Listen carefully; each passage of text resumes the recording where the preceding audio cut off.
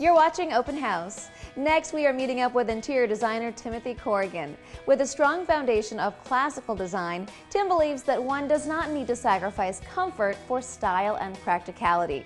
With that in mind, Tim carefully mixes furniture, art, and decor from different periods to create a warm and inviting yet functional space. Take a look.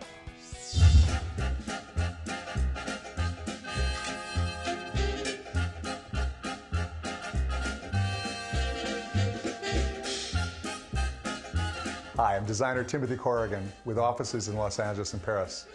Welcome to my home here in LA. This 5,000 square foot Georgian colonial style home was built in 1922 with a center hall plan and incredible architectural details. Before they even make it to the entry hall, guests are welcome to buy a beautiful front garden that I designed. The mirrored trellis panels reflect the fountains, green lawn, and boxwood hedges and give a hint of what is yet to come. As you enter into the house, you come into the entry hall with this wonderful grand staircase. All of the architectural detailing and molding are original to the house, and they give a sense of real majesty, and you can't help but feel that you're someplace special. I achieve that sense of grandeur and elegance through the art and antiques, but by balancing it with aspects that are practical and comfortable. For example, the seagrass runner on the stairs and the oriental carpets are great ways to be stylish and still be practical. Here we are in the living room, and the biggest design challenge that I faced was the fact that the doors into the room were actually too large, which made it difficult to place furniture in the room.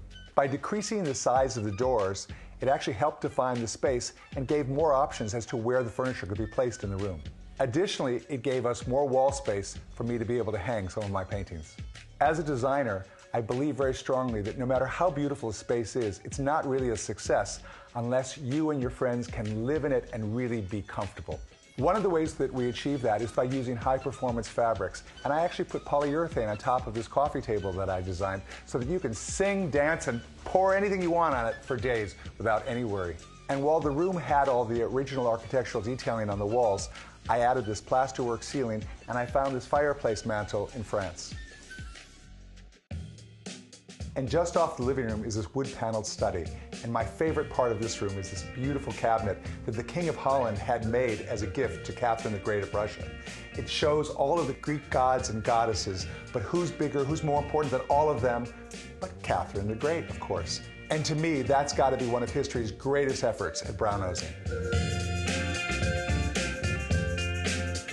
Dining rooms are a great place to add high drama in your home. It makes any event feel special, but you're not in the room so long that the look becomes overpowering.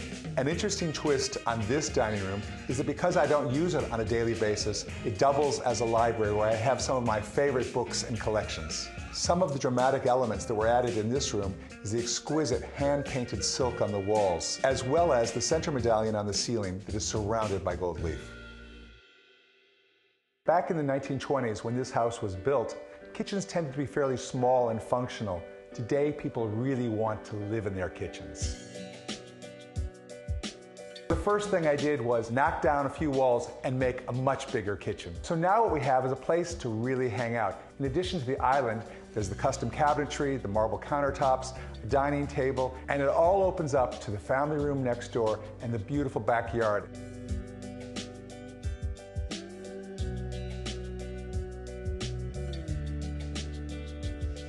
It's important for a bedroom to be warm and nurturing, so I covered the walls with a linen fabric which gives a cocoon-like feeling and used a soothing color scheme of tans and greens. And one of my favorite places to relax and spend time is in the sun-filled seating area of my bedroom. It's comfortable, it's intimate, and it's the perfect place to read and sometimes take a nap.